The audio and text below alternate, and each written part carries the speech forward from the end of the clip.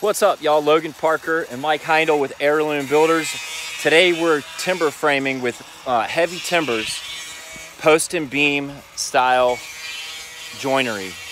The difference between timber framing and post and beam is that these joints are made with steel connections, steel knife plates and galvanized carriage bolts instead of dovetail wood and wood peg joinery.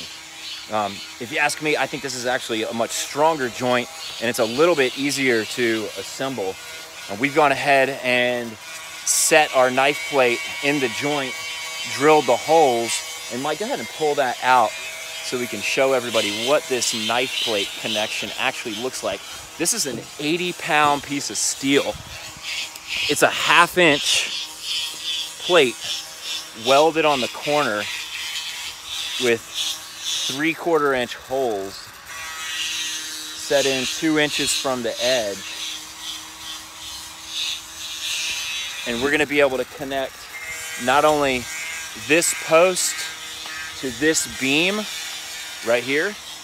This beam goes 24 feet. It's a 10 by 18 beam. This thing weighs like 800 pounds. This post is a 10 by 10 pine beam. That thing weighs like probably 450, 500 pounds. And then watch Mike put this thing in there. So this is why they call it a knife plate, because we cut that groove with a chainsaw, and our chainsaw is like 5/16 of an inch, so we had to make 2 passes. We'll make a video about that, show you all about that later, but look at that. It fits in there nice and snug. We got our holes to line up.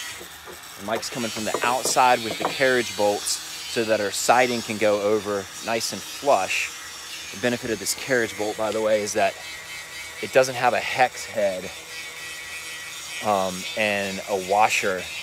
The head itself kind of acts like a washer, and it's got this square end right here so that once you drive it into the wood, the square peg doesn't fit in the round hole, so you beat that in and it holds the bolt steady while you spin the nut on the other end. Let's show them what we mean, Mike.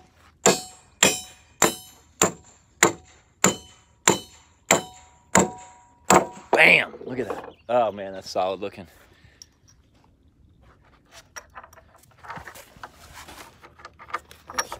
Man, I grabbed wrong size nuts.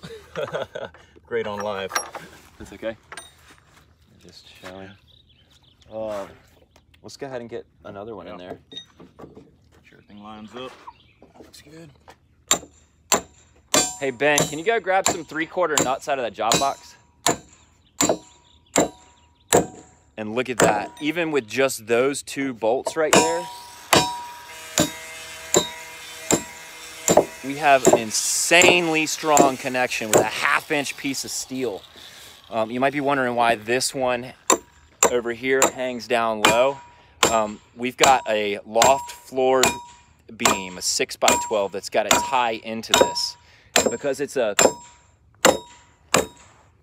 this joint is kind of a multi-directional joint, that's why we have to weld all this steel in different directions, so that we're not welding it on site. We basically get these steel knife plates fabricated in our metal shop, our buddy's metal shop at Beechwood Metalworks. They do an amazing job cutting this stuff with a laser jet so that all these holes are not only exactly where they need to be, but each one of these knife plates, we got a whole pallet full of them for this wedding barn here. They're all the same exact thing. So what we were able to do is use basically the same one on the opposite end to mark as a template for our holes while we kept this knife plate in there, drilled the holes, make sure everything lined up. And it's freaking perfect. This is really an amazing connection right here. Look at that. We got 4 3/4 inch carriage bolts going through, threading through a steel knife plate that's going to hold this joint together. A little bit more about this joint right here.